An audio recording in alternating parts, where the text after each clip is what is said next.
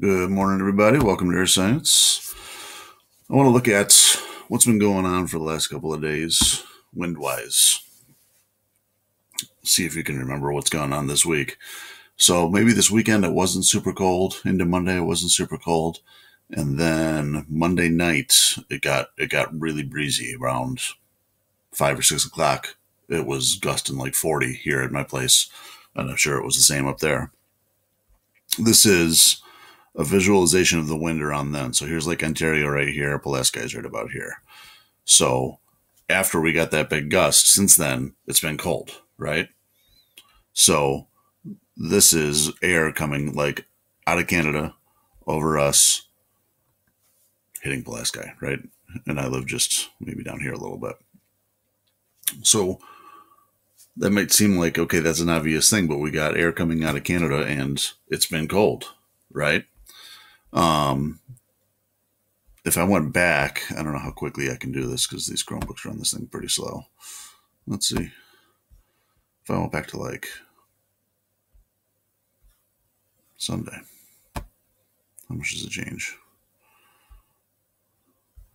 Not so much. Let's try going back one more day, and if it doesn't work, it doesn't work.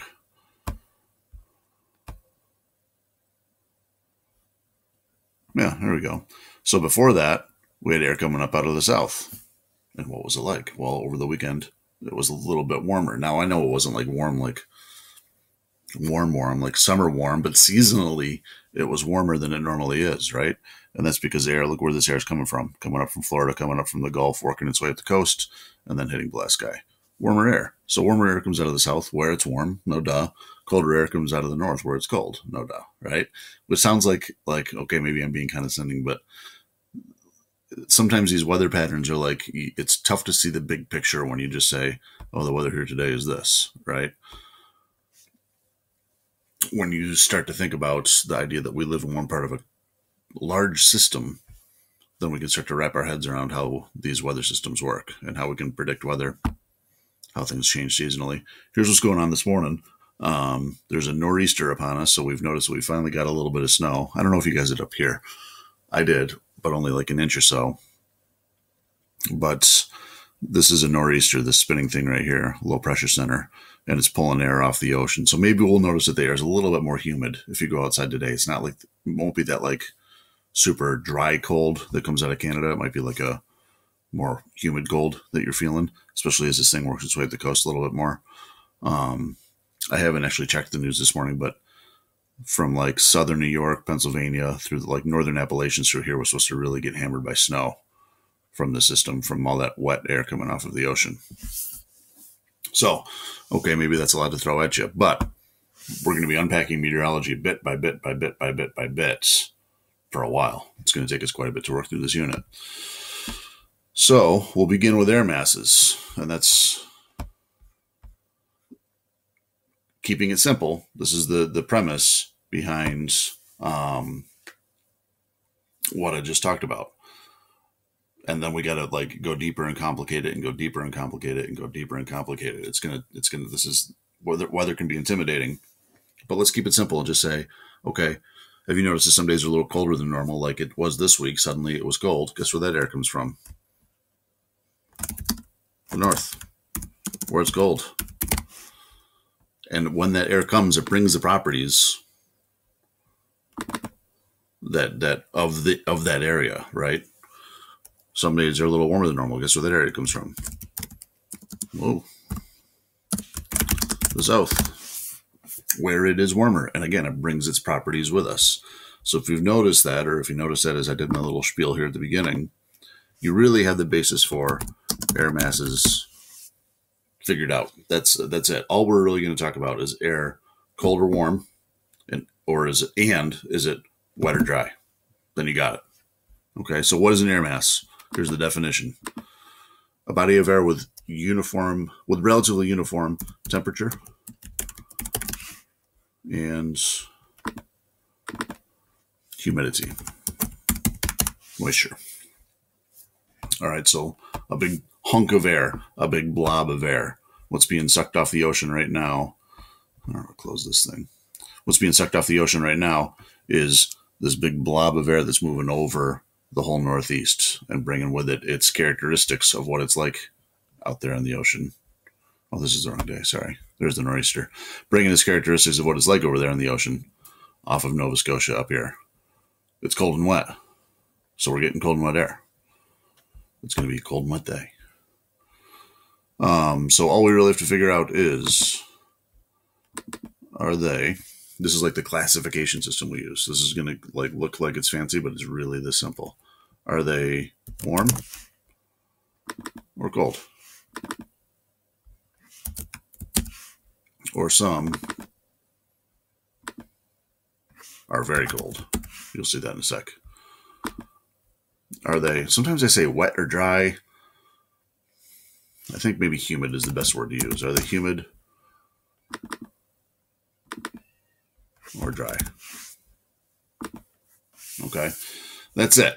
Now, so the good news is the names of these are all in the reference table. I think I have it down here. There it is. This is in the reference table. I'll show you the page when we wrap this thing up.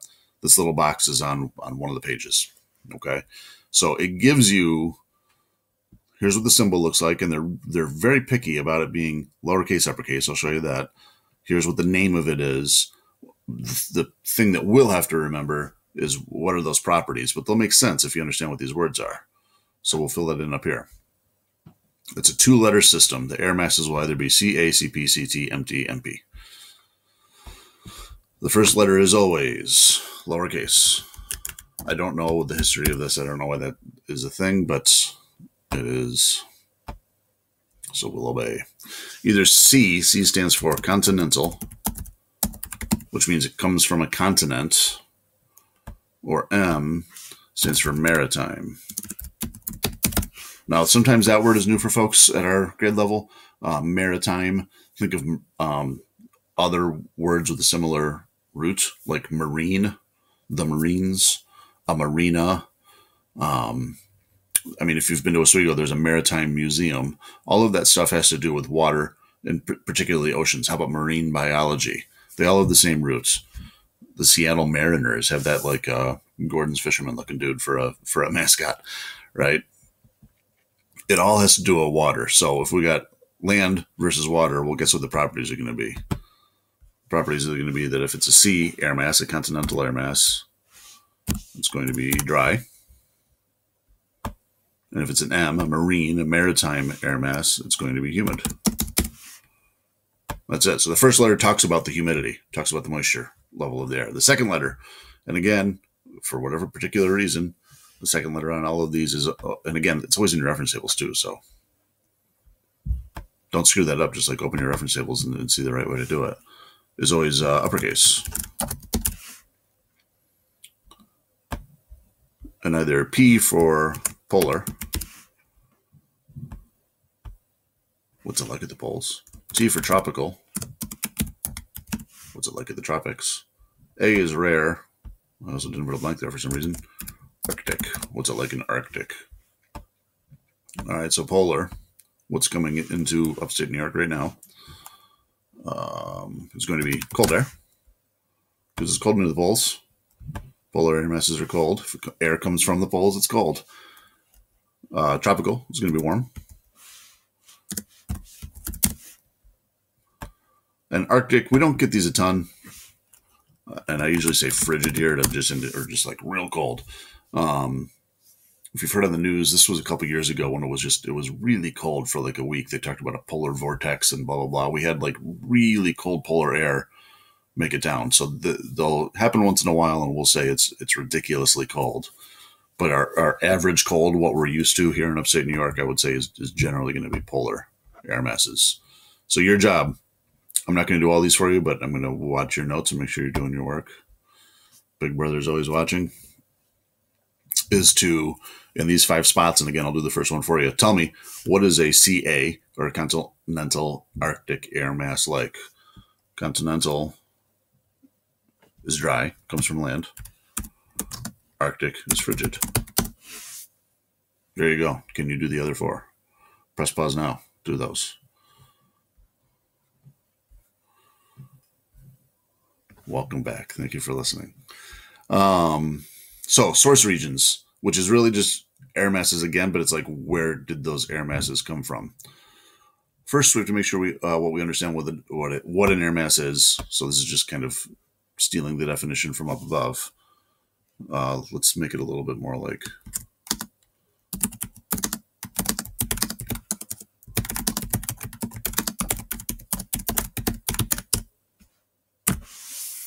a little bit more friendly. A blob of air with similar characteristics. All right, air comes in from a region. It brings its characteristics with it, which is what this line does. Second, air masses have the properties of the regions they come from. Cold, dry air comes from cold, dry places. And that's it. So what is going to affect us here in Pulaski, New York? I'll try to play with my zoom here a little bit. I know that these Chromebooks are small and you're looking at a little tiny thing. Let's switch to our pen. And we'll see. You know what? I'll use green for Pulaski for some reason. We're right there on the eastern end of Lake Ontario. Right? There's a dot for where we live. So what air masses might affect us? I'll go to blue for air that comes down out of Canada. Now, this is what blew into town. Again, what was that? Monday night. It wasn't too bad over the weekend. Monday evening, all of a sudden, winds picked up. And we'll have to get, if you've ever heard of a front, a cold front or a warm front, that's very much tied in with this. That moment that cold air swept into your neighborhood would be the cold front. And then, behind it is all of the cold air. Now, yeah, we'll have to get into that later, but let's just stick with air masses for today. So up here, Canadian air is continental, polar, little c, big P. Dry, cold air. I mean, yesterday, or what day did I tell you I had to go outside? The afternoon classes said you got to go outside. Where it was like very sunny, clear. That was good, like northern Midwestern to Canadian air. Very clear, very sunny, very cold, very dry. The ground was like frozen hard, no moisture in the air. It's what it's like. I mean, if you can picture, if I said right now, what's it probably like up there in Canada? It was like that. It was like that was 2 days ago with those very sunny skies. What's coming into town right now with this nor'easter, like a car wash thingy, is like spinning and slinging this air at us from out of the northeast, is going to be maritime, polar. Still cold air because it's coming out of the north, but now cold and wet air. That's why we're going to see today more clouds, more precipitation in the form of snow. Particularly if you go a little bit south, if you go south of us, just because of the way that this nor'easter lined up, it's not going to hit Lake Ontario too hard. But get down into the Finger Lakes to Pennsylvania, and yeah, they're getting it. I bet you there's some school closures down there. Okay, what else? What happens a lot in the summer? I'm going to switch to red. The biggest ones that we really get here are the CPs. Those are occasional. And then these guys that air gets sucked up out of the Gulf. So this is going to be a maritime tropical. So that's going to be warmer, more humid air coming up out of the Gulf of Mexico and impacting us. This is really like the battle of summer, is that the MT air blows into town. It's warm and wet a little bit. Then the cooler, drier air often comes with a thunderstorm. We'll talk about that when we get to fronts. And it can come from over here as well. And I mean, Florida is like so small that you can't really get a good, like Florida is basically entirely humid too. It's like surrounded by oceans. This is all going to be maritime air coming out of here. Even like, I can't say, oh, there's a little bit of land right there, so if that comes up, it's going to be dry air. It doesn't really matter. It's too small. So how about that warm, dry air? If we want to get continental tropicals, it's got to come from a dry, hot place. Northern Mexico, southwestern United States is all desert-like, right? That's not really going to make it to Pulaski. By the time that these systems roll through that push these air masses around, this air gets blown into more humid places before it affects us. We really tend not to get that air here. We're not in that kind of climate. it's humid here. And then again, we can say that it's rare. And I know you see a lot of water up here. It's just that when we get into how humidity works in air, this very cold air isn't really conducive to getting a lot of humidity down to us.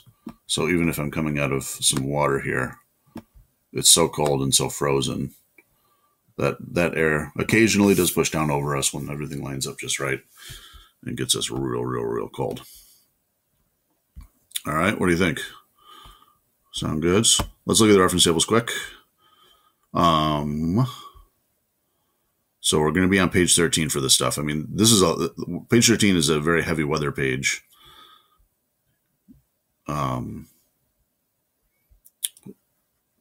I was tempted to throw this in today because it's kind of so basic, but maybe I'll save it. Temperature scale. So if you want to convert from Fahrenheit to Celsius or Kelvins, you can do that. There's an equation to do it too, but this just lets us like slide back and forth. When we talk about pressure, there's going to be two systems, millibars and inches. And all these are, I'll do a more detailed video. Is like, look at the number here, go over to that side. What's the number? It's really not too bad. Should one of those ever pop up on you?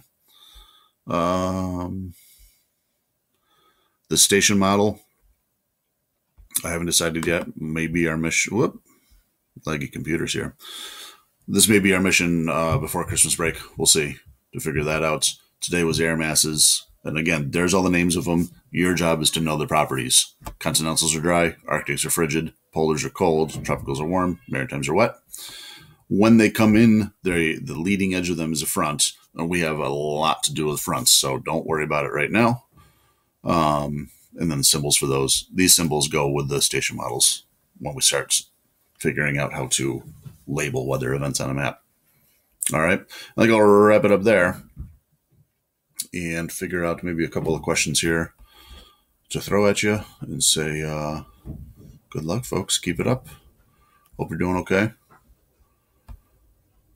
Happy Thursday.